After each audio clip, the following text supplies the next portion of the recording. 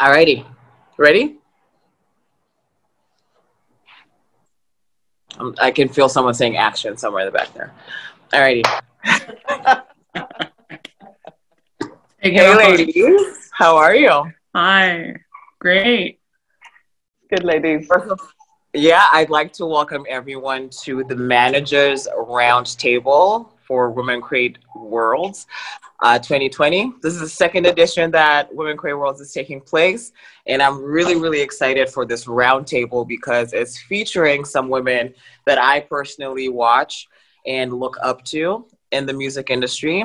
And I really thought it was important to have a panel like this because visibility for women in the music industry is something that is very much needed. And since the whole summit is all about creating visibility for creative careers, I just thought that it was the easiest thing or the most important thing to actually just bring forward the other careers that are available in the music industry, especially, and that is mainly centered in the business of women. So today I have with me Fungai, Tannia, Chido, and Danai, and these are some formidable female forces who are doing some amazing things. And without, waffling too much, I would like each of you to introduce yourself. So 30 seconds, just say who you are, who you work with, and what it is that you do. Fungai.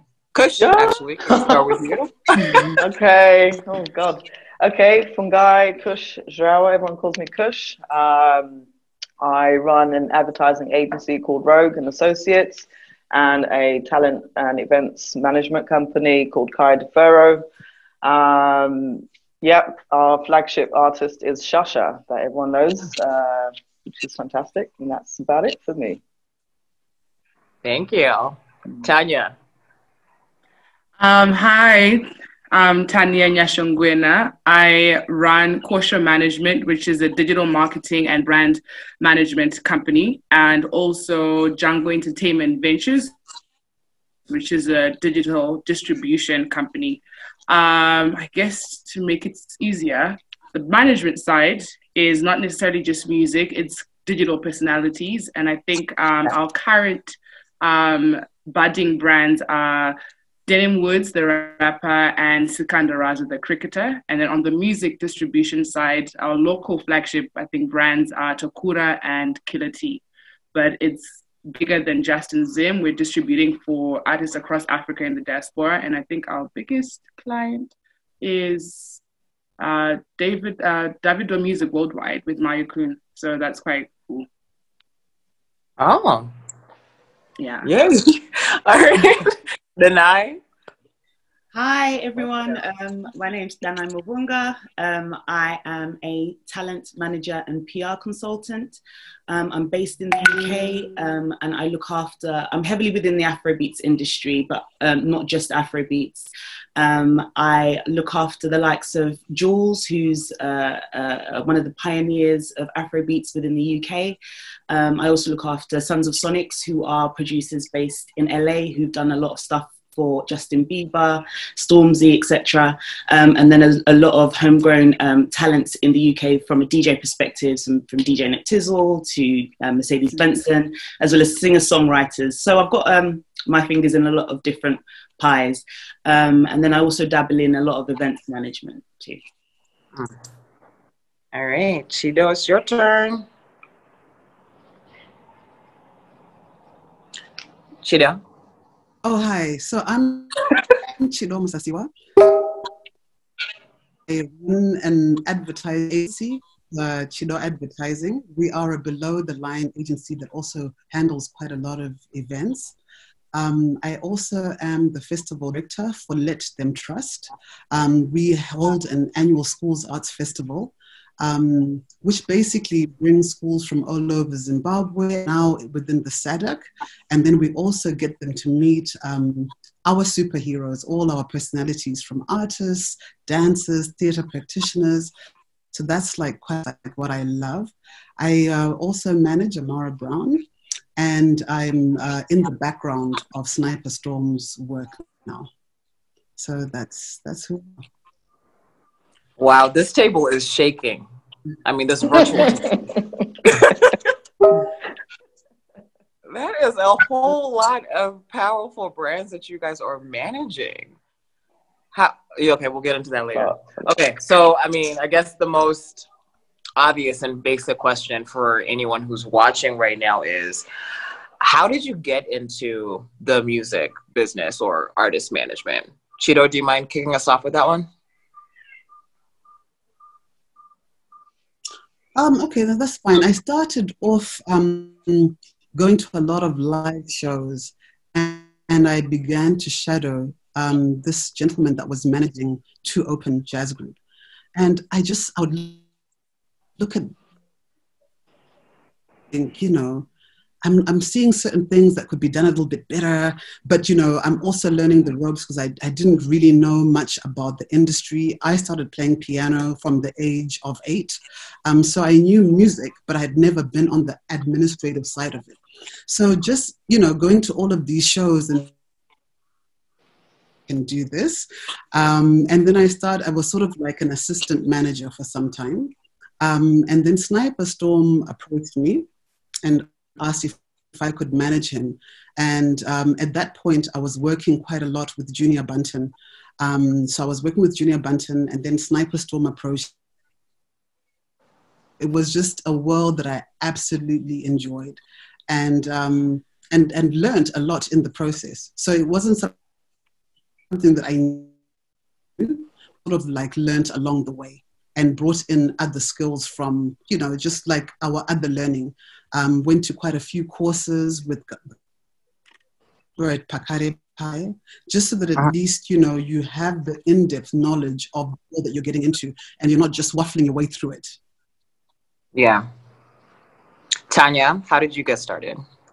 I think the big word for me was I was such a fan. I was a cultural junkie. I was that kid with the comb in front of her mirror 24/7. So, and that I think got my hunger for, because my parents were like, well, do you even understand the business? What's the point? You're an African child, blah, blah, blah. So it got me curious about the machine behind being an artist, so I can qualify for my parents what plan I had and how I was going to make it work. But I think the more I dabbled behind the scenes, I started following people like Simon Cowell, Simon Fuller, some major managers, even from like Motown days. I really became almost an obsessive teenager, reading about how to make a star, how to do this and that. But my official introduction was through the distribution side of business. In uni, I got to meet a Nigerian kid who was also just as passionate about African music and exporting it. And he's like, hey, I have this label concept called Jungle. Do you wanna work with me? And I was like, dude, I'm a singer. Can you put me on iTunes? That was literally the question. And he's like, yeah, I can put you on iTunes. And I was like, actually, can we put other people on iTunes? Because I know a lot of artists. And so that's literally how the introduction to really understanding African music and its value or its value potential. And then I think it was 6 years later, I finally came home. My big dream was always to come back to Zimbabwe and figure out how to get our narrative on that global platform or global stage. And the opportunity for me was to then manage Takura, because we started working with him on the distribution side, but he didn't have a manager at the time. And he asked, would you mind managing? And I was like, to be honest, I've never managed, but I have over the years worked with people's managers through distribution. So maybe there's some ideas I'd like to test out.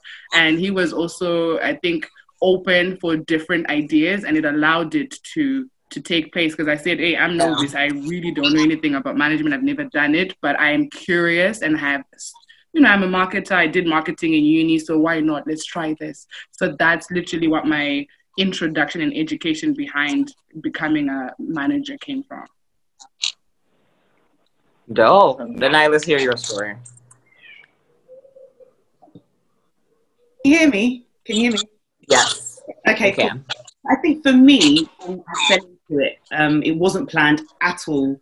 I studied a marketing degree, and I was lucky enough to have a sister, big sister, who was already in the music industry. So she was just like, look, just do work experience, just go and see what the world is like, and then you'll figure it out. And that's what I did for ages. And I started out doing editorial. So I worked for a magazine, but my passion was really about Africa. And that came from my parents. My parents were always just like, know who you are. And because I was raised here, I had this longingness to go back home. So anyway, I started working for a magazine called Arise. It was a Nigerian-based magazine, but based in the UK. So that kind of catapulted my career into Africa. So I started traveling to Lagos a lot and really building up my networks there, really getting to know the scene, the artists. And when I came back to the UK, I already had a wealth of contact from my previous PR experience. So it was just a no-brainer to help, African artists who wanted to kind of make some impact in the UK and kind of raise their profile here. So I kind of, just by accident, it kind of led myself into this PR realm. But then on that route, I started meeting really, really talented artists and producers that just wanted some help. And I said, you know what? Why not? Let's try and let's do this thing properly. And that's kind of how it started. And, because I've had loads of experience with working with DJs and kind of raising their profile, literally taking them from an underground club dingy gig to more kind of corporate gigs. I already had some experience, so it was a no-brainer to kind of implement that with artists from abroad. Awesome. Kush, now that you've had time to think about what you're going to say. Okay. I think it's very similar. My degree, I think, had quite a big impact for me, my work experience. So I did a bachelor's in media and communications at Brunel, and it had a gap year. So I had the chance to work for Non-Stop Promotions, which is like a TV plugging company. So I got to see how the music business is in terms of placing artists such as Minding Class, Jules Holland, and all sorts of other artists on television. Then I did a bit of PR work for a top PR agency, and at that agency I was obviously still in uni, but they liked a bit of my hustle, and I was always passionate about music. So fortunately, I got to work on the Xbox brand. So I started organizing parties across the UK for Microsoft Xbox. And then I kind of felt like, okay, what else can I do? Then I started, promoting unsigned acts, Skrilla Kids, and back then, and Sun Cycle guys. So, getting the gigs in. And then at that time, I remember thinking, okay, it's not really paying. What else can I do? So, and then obviously I did a big shift to Zim, and it was good. I've always had a passion for artist management. So, yes, that's how I kind of got into it. It was definitely triggered through uni. Yeah. Thank you so much for you guys answering that. And what I got from that was mainly pretty much how, I guess, the background of education was a good foundation for jump starting the career into, or at least one path to take to get to where you currently are now. Would you say, what advice would you give in terms of what a good foundation to kick off your career in music business would? Because I think at this table right now, we have marketing and PR on the table. So I guess that actually assists in giving you some kind of vision on how to actually just, create visibility for someone. But if someone hasn't studied marketing, or, they just have a knack for the thing, what advice or what other thing do you think that they need to actually just have to back them up, to just empower them to just move forward? I think, look, you don't have to have a marketing degree for that. I think the most important thing, I'm sure the ladies can agree, it helps to be able to read properly. There's a lot of opportunities as you grow. Contracts are things that are very important to understand. Just knowing your values, something that's important. And, you know, you don't have to have a marketing degree to be able to read a contract, but just it helps with that knowledge base, just to give you a bit of that roundedness to be able to know where you're going. Really, I think that's probably it. I would probably add on to that. Yes, I was just about to say I would add to that. In my experience, it's been being able to research and network, and having the humility to ask those that have probably walked that path before you. So, because I like to learn not only from experience, but just like she's saying, reading beyond your current capability or skill set. Read more, learn more, research as much as possible. So yeah. Yeah, just to add to that, I would say, I mean, there's so much information now. It's on. Go on. Sorry.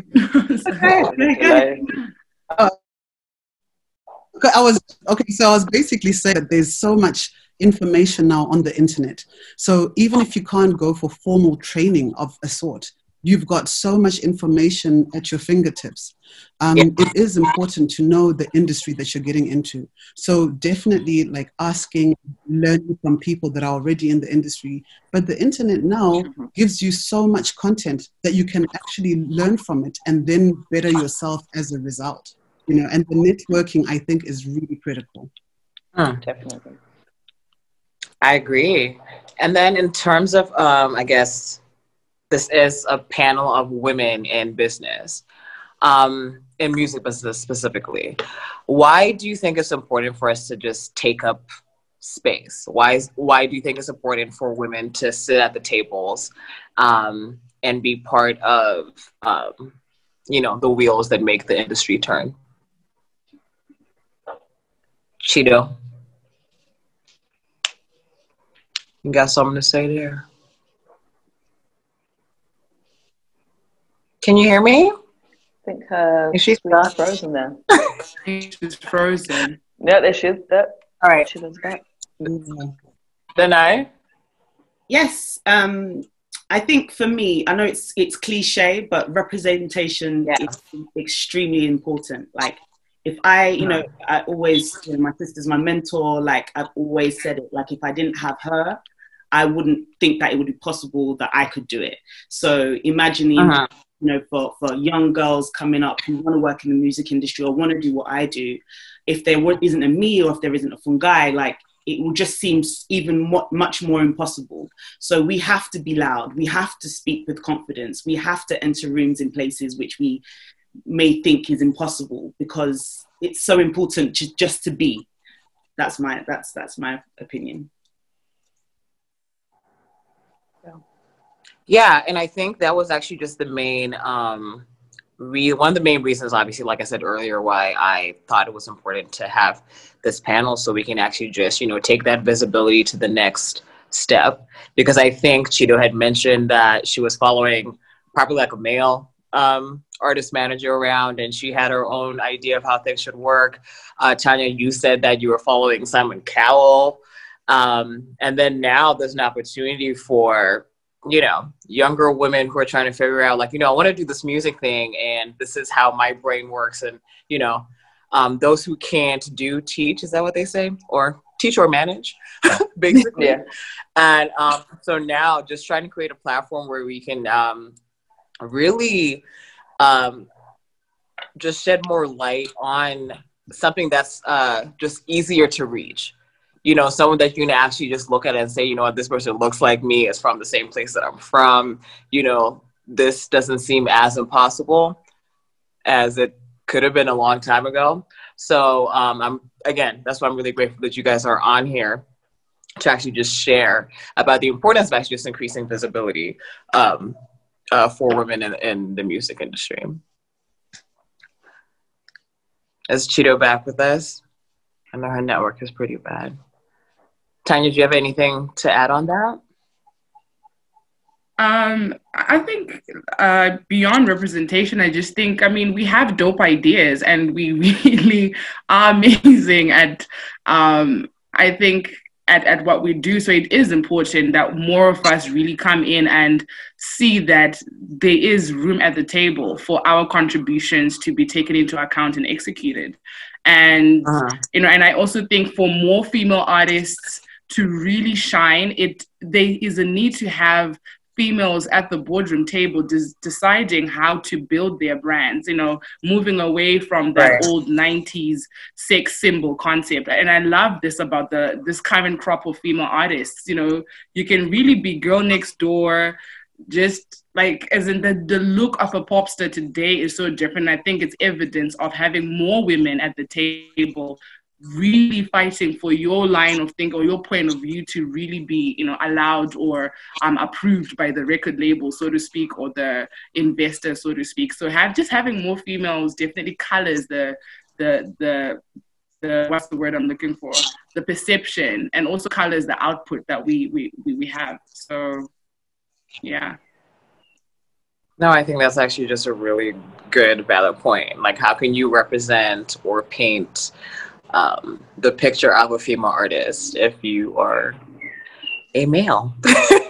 How does that work? Yeah, I think that also, how does that work? I mean, I'm sure a lot of them have also seen panels where, you know, they are inviting talent managers and music managers from everywhere, and then it's mostly just men or white men on a panel discussing a whole range of things.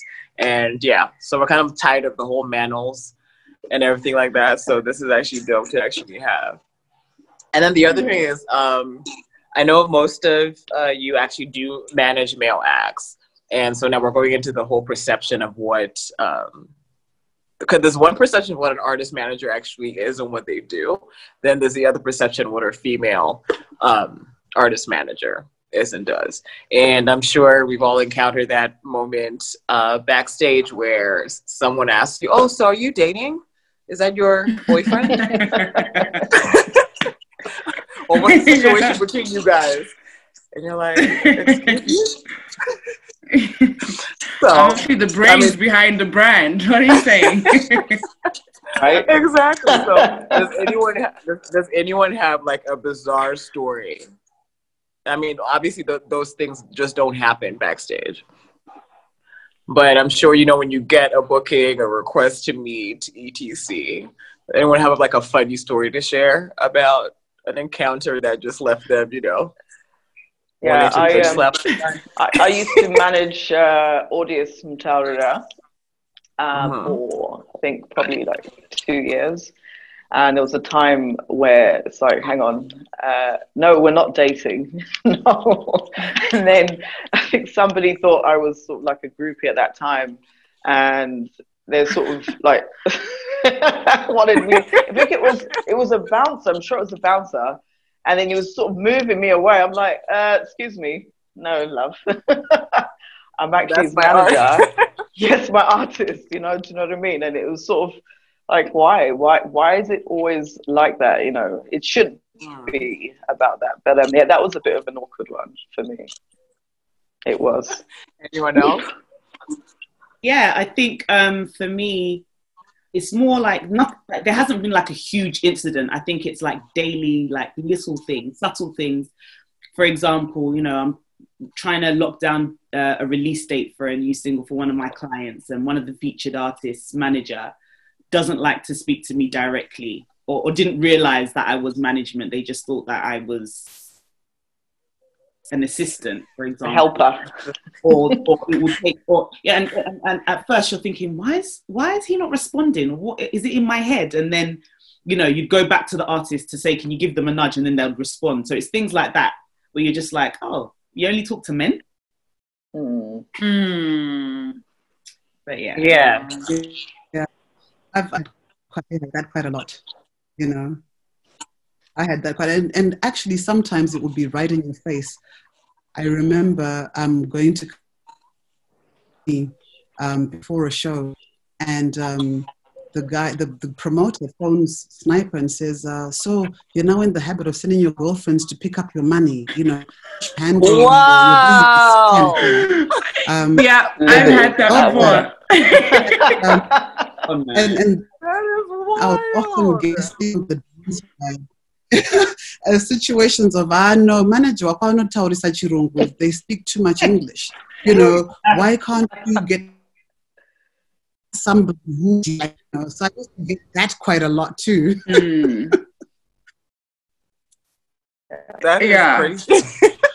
I never expected that one.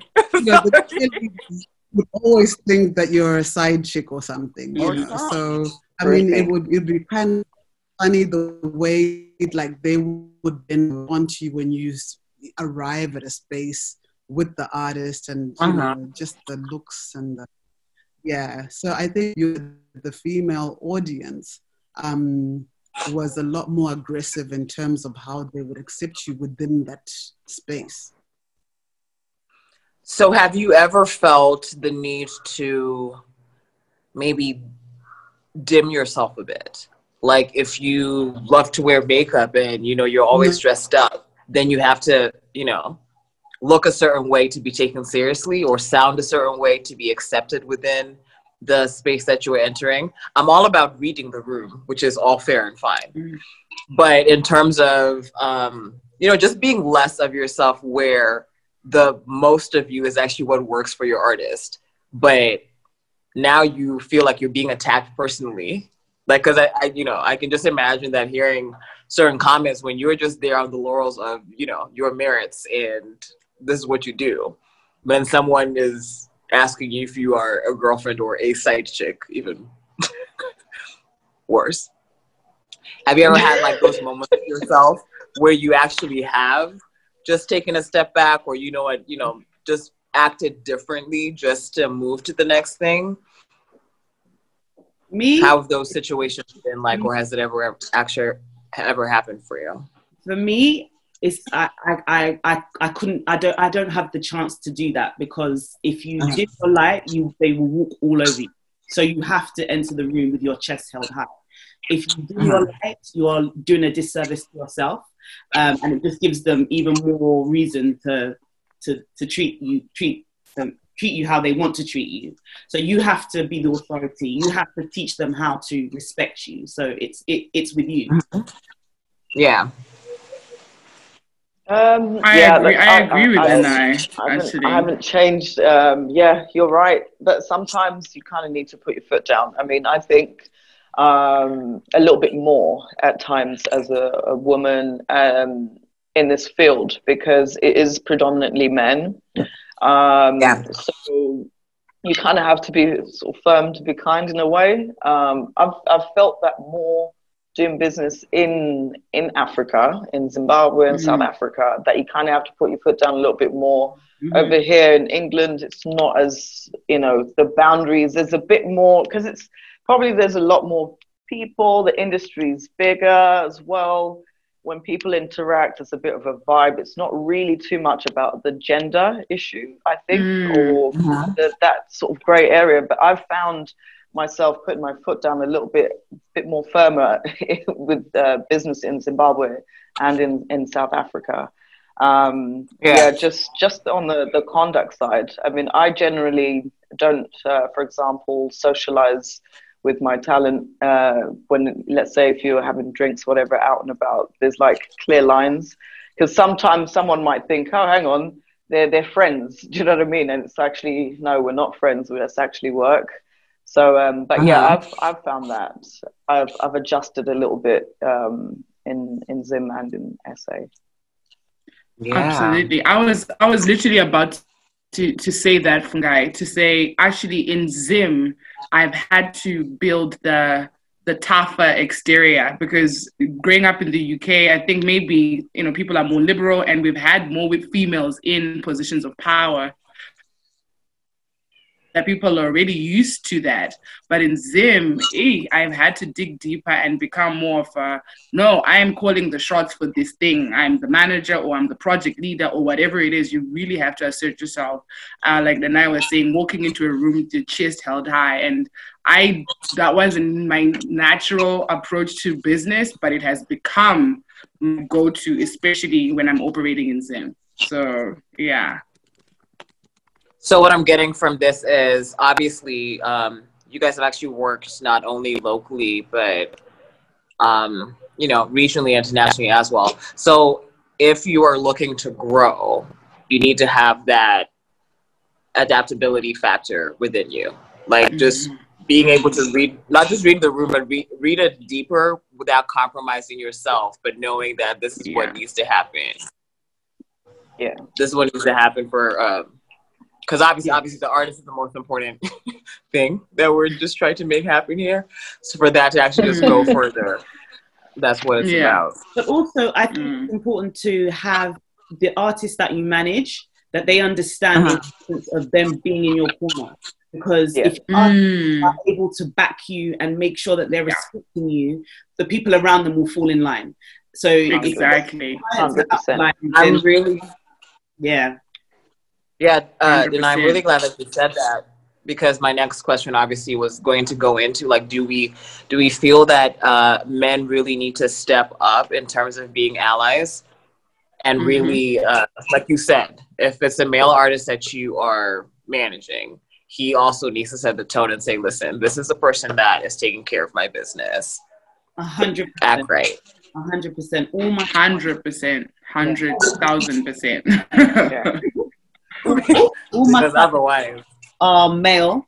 All my clients are male bar one.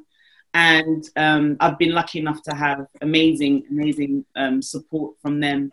And just getting into a routine of, you know, it's just a simple thing of, you know, speak to my manager. It's that simple, but it carries because it's like force that they have to deal with you. Whereas if they're just going to be like, oh, I'll just deal with it directly, then the respect will never... It's gone. Yeah. Anyone else definitely. I think that is important, because you can be left to hang at times if somebody. It depends on the relationship. Because you're like, hang on. If you're obviously there's a whole level of professionalism that comes with it. I've tend to shy away from, you know, signing artists. Everyone wants a manager, right? But then I always say, well, what is there to manage? Okay, fine. My conduct, you've got to respect what I'm saying, and it's got to be a two-way thing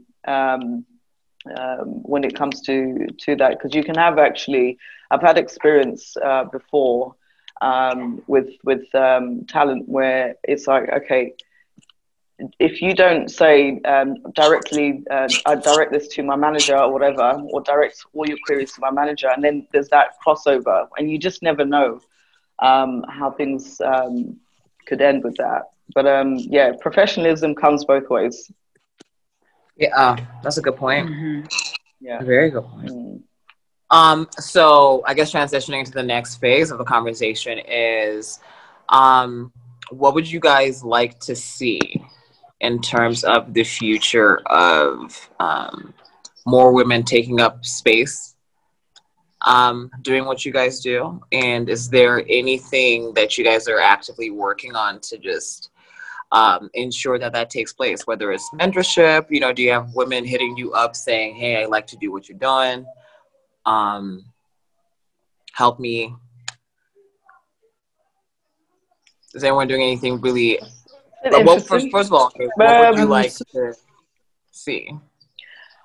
I think, okay, now is the time to be a woman in business. The whole world is looking, you know, forward to like women leading and so forth. One of the things for me, I never really looked at gender when I started this career, even in business. Just always focus on what it is that you want, and it shouldn't be about gender. It's just fortunate now that the whole globe is supporting all things to do with women in business. But if you start thinking, oh, I'm going to do this because I'm a woman, then there might be room to fall victim to certain things. Yeah. Just go ahead and do it, and then the rest will follow. If you're the star that you are, the world is your oyster, and everything will follow. But it shouldn't really be about, oh yeah, because I'm a woman, I'm going to do this. Just get on with it. Work hard. Is my input on that. Yeah. Tannia? I mean, I would. I think what I would add, I mean, I agree 100% with what Fungai is saying. You just got to be dope at what you do and do the work. But beyond that, I think I would really advocate for more females in investor positions within the industry. Because, you know, a lot of the time the muscle is the person with the money, and we have too many men with money dictating how we design and execute the business. So yeah, I really, you know, wish for more financially resourced women to take an interest in the arts and cultural sector and see what some creative products and these opportunities can really do, especially where I speak a lot more from being Zimbabwean. The more players we have in our cultural industry, the better it becomes, especially people with the resources. But we need more females with the resources, because too many men are just, I know they're painting picture, and I'm not always a fan of it. I like that's a really good point. You know, I'll give it depends on how you're carrying yourself as well as a woman. I mean, if you're going to sort of sexualize yourself, then you know it might work against you. There was a lady that came to me that wanted me to support her, right? And she was in the what field could I? Anyway, she just needed some support, right? And when she came to me with her pitch, I felt like she didn't have to sexualize herself in that setting, because she literally said, "Look, I've been trying to get sponsorship, and there's not many women that can sponsor my project, and because the men might want a little extra service in order to give her this sponsorship, conditional sponsorship. Like if you're going to go out on a date, if you're going to, sleep with this guy, things like this. It shouldn't be about that. Women sometimes, I feel, do sell themselves a little bit too short at times. And if you're determined, it might take a little bit longer. But sometimes I just think your conduct, if you know you don't have to do shortcuts, it's tough, but you just have to keep going. So, if we carry ourselves well, then it's better. Women in business in Zimbabwe, for instance, there's not a lot of women that I'm sure even this roundtable is fantastic, right? But perhaps we need more events like this so that we know what the awareness is, because they do exist in Zimbabwe. There's already how many people on this call already that can actually empower young girls. But definitely there needs to be a strong message that if you're a woman, you're educated, believe and strive for your dreams, and just carry yourself properly with, that self-respect, and, it will all come at the right time. Yeah. Yeah. I'm like really big on that too, Push, because like we've been working a lot with schools over the past years. And the one they're teaching instruments, we're teaching voice control, we're teaching whatever, but nobody's actually really teaching so one of the things that we are doing as Let Them is like really going into the schools and then starting clubs and trying to now teach artist management or arts management as a club form, and whilst advocating with the Ministry of Education, it could actually be the curriculum, because they'll grow a next breed of good managers, you know. And I'm really pro like supporting the girl child. They are two of us global level, you know.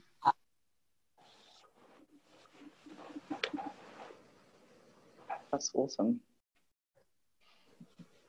Sorry, my internet is like really going up and down right now. That's fine. I did hear Like that. everyone knows what goes on in Zimbabwe.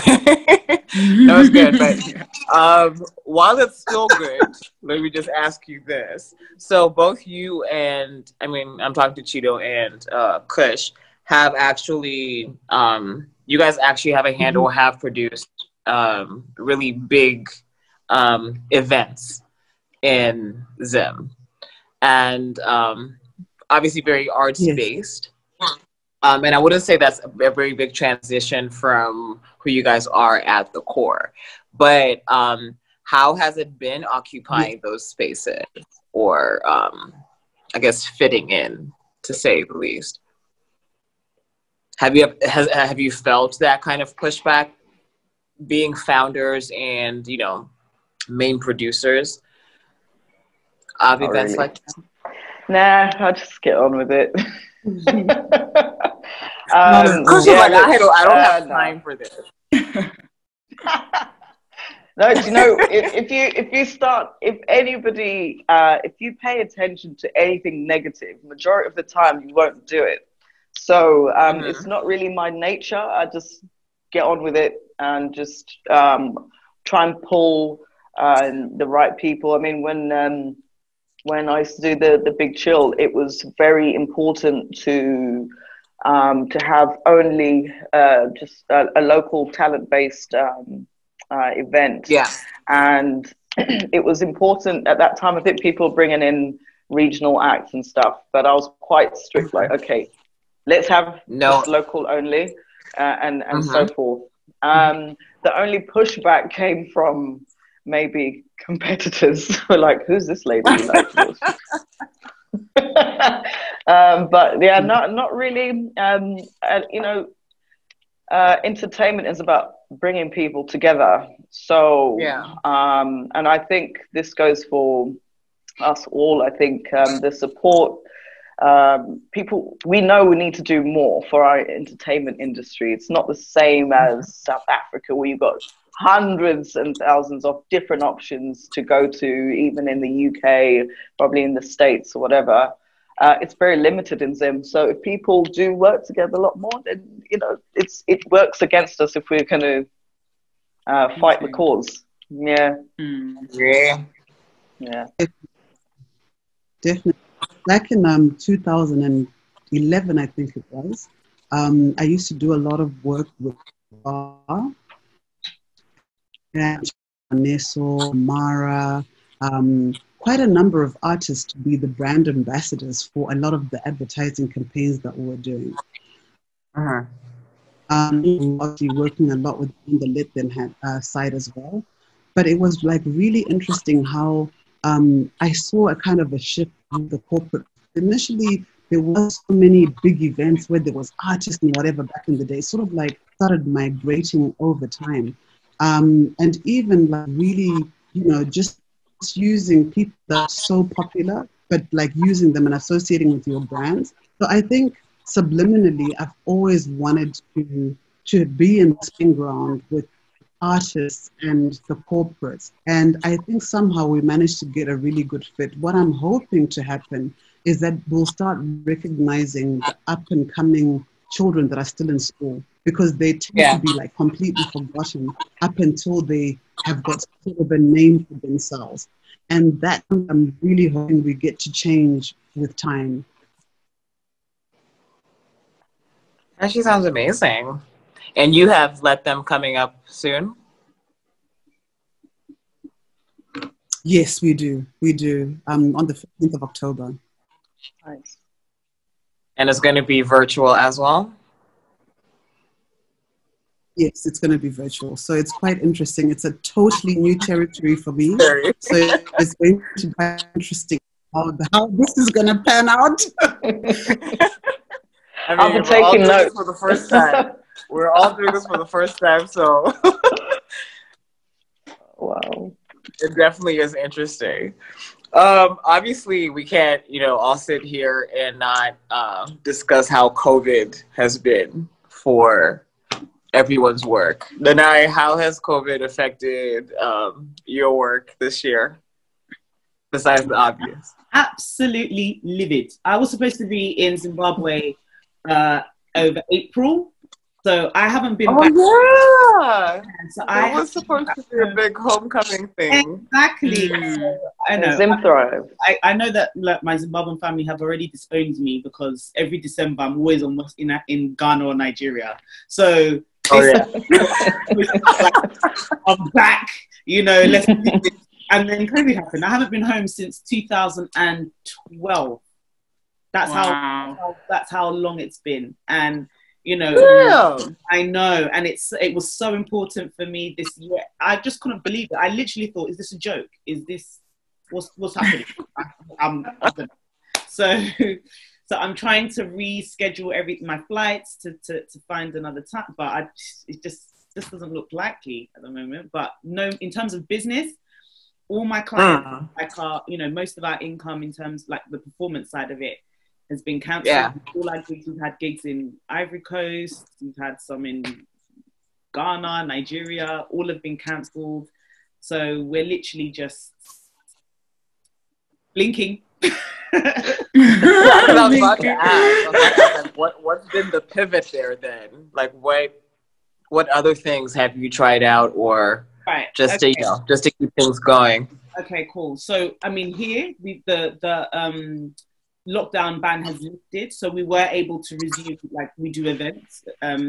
So the pool of DJs that I manage, we run nights called Afro Paradise, which is a celebration of African culture as well as, so Afrobeat, hip hop, Amapiano, and all the rest of it. So we were able to put on a few events to kind of recoup what we lost over the lockdown period. But also, Jules is a prolific producer, so he's been putting out music over lockdown consistently.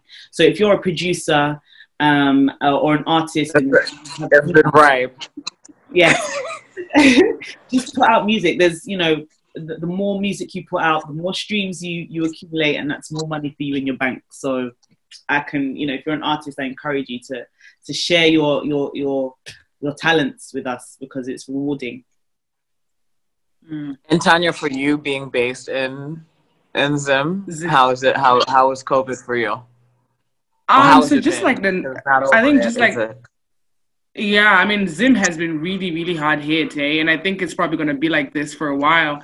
But like Danai was now saying with the artist side, fortunately for us as well, the bigger, I think, the other side of our business is digital distribution. And I think finally the penny dropped when it comes to our local Zimbabwean creators. They finally understood why digital is important, because they have always looked at, because their business model was always make a song, go perform, make a song, go perform. So they didn't always appreciate they didn't always appreciate the digital solution that we were offering. But this year, everybody is like, okay, I need to be on iTunes, or how do I do it? How do I make it make sense? So that has been the positive side of this. But in terms of our other non-music brands, it has really been tough. It was really tough for Raza for a while because he, cricket wasn't on for a while, and it's only just got back as of August, sorry. So it was a very, very tough time for athletes, and he really struggled. But, we're really hopeful that in the new year, everything kind of stabilizes. So yeah. Well, it was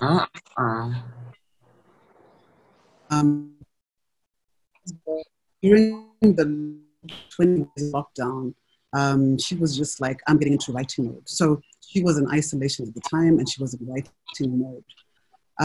the 21 days finished and everybody started these online shows. I tell you, we were pretty much as booked as we would be if it was like a normal show. Only that took a knock in terms of what, you know, but in terms of the flow of work, it's been quite the same. And then she was doing quite a lot of panel discussions. So her income was sort of like balanced. We didn't take a really big knock on the financial side. And a lot of people are looking at her as a media channel. There was also the angle of, can you help us promote our products? Can you help us with this? And then we've had to be very careful with what you want to associate with, because there's a very thin line between wanting to make and then touching your brand, or just associating for the sake of money, you know. So we actually had to be turning down a lot of things, but it was a very good space to introspect, to get her to be doing things that she's not usually doing. Because I mean, you get into this space where it's performance after performance, but she's really good, and she loves to talk and to, you know, give of herself in that respect. So I think COVID managed to bring out that side of her for quite a number. Because I mean, I remember a lot of people saying, "Oh wow, I didn't realize that, you know, you've got this much depth." I'm like, "Oh, if she can write like that, even in conversation, like, come on." You know, so it was an interesting time.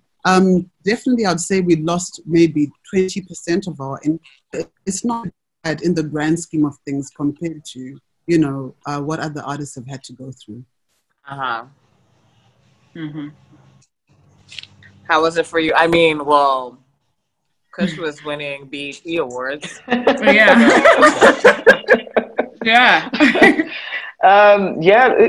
We've been quite fortunate because it was a bit odd. Obviously, right the height of COVID, we won the BET award. So a lot of opportunities have come about digitally. There's been a few campaigns that we've done, but obviously on the gigging side of things, that has obviously dipped, you know, in terms of performance based. But it's really allowed us to strategize a lot more. You know, Shasha's been working on an album, so fortunately, again, that studio time. You know, so we've actually been fortunate. The timing's just sort of worked in our favor, so to speak. But you know, the world's changing, so we'll see what happens, how much we can push ourselves. But it's allowed us to also be a little bit calm. The BET victory was quite overwhelming at the time. But it's actually by force, because you can't move around too much. You actually have to. You actually, it's worked in our favor to be calm and process what is possible as well. You know, to plan properly, because I know certainly before with her gigs, all the performances, it's actually quite hard to be organized and communicate effectively if someone's not in rehearsals or performing and so forth. Yeah. All right. So that actually sounds like a lot of positive things actually came out of the whole world shutting down. Yeah. Which is really good. All right. I'd like maybe two more questions primarily. One, I guess I'll start with Danai. What is a career move that you've made recently that you're really proud of? Or a career move that you made, you know, maybe a couple of years ago that you're just like, all right, that was the thing that just, you know, set the path as it should be. I think for me, it's a couple of things. When I haven't always been doing management full time. I actually worked for Google, and you know, I was balancing Google and doing management on the side. And I think the last straw was I sent one of my DJs to Northampton instead of Southampton because workload was just. I was just literally, yeah. It just wasn't happening. So I made the jump, And I think for me, that's when I really kind of stepped into my own. And I'm now doing this on my own terms, where I don't have to look to explain what I'm doing to other, bosses or whatever. So I think that was the first thing. And then the second thing is helping the UK official Afrobeats charts launch in the UK. So Congrats on that. Thank you. So I'm the only girl on the panel, and we kind of, it was a long time coming, because the Afrobeat scene, it has been growing for years here. And to actually have, an official OCC UK charts recognize the sales that African artists are, or what impact they're making within the UK, has been an absolute honor. So I'm just still reeling, actually, because it was over lockdown that happened. So I'm quite proud of that. And Chido, can you name one that you're doing recent, that you're about to do or has happened? Sorry, the festival you did.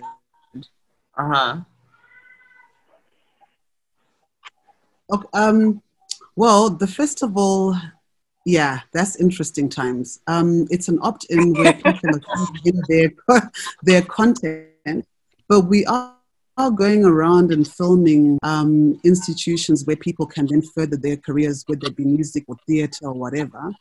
And that's been quite interesting. We started filming today, so it's been hitting the ground running and meeting some amazing people.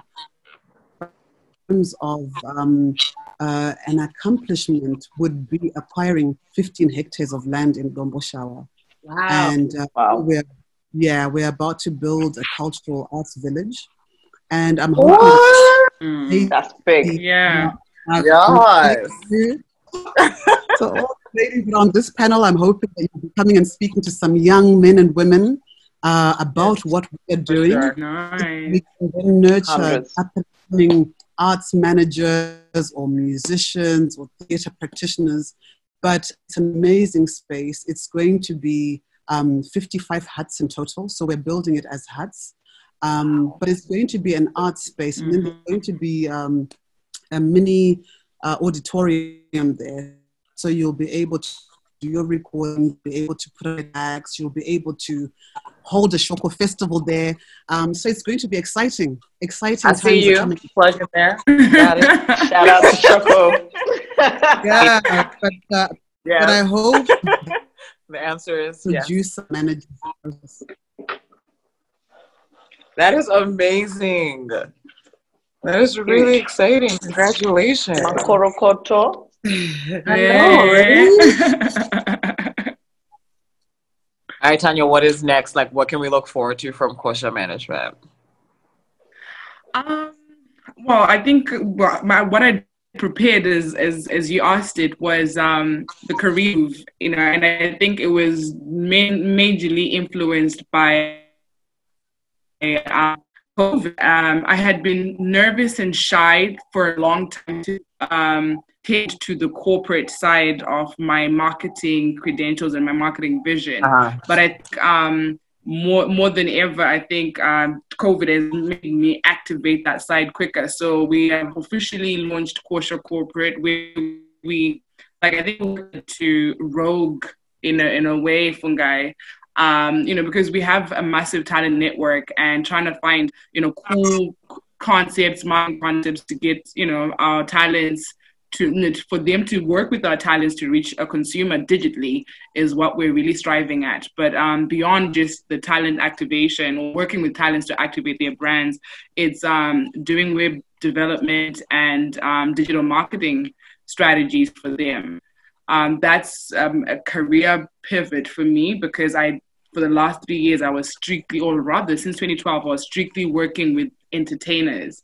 So it's a new space. Corporate is a different type of ball game, and it requires a level of decorum that I don't always have. I'm quite excited for it. I think we all understood what you meant by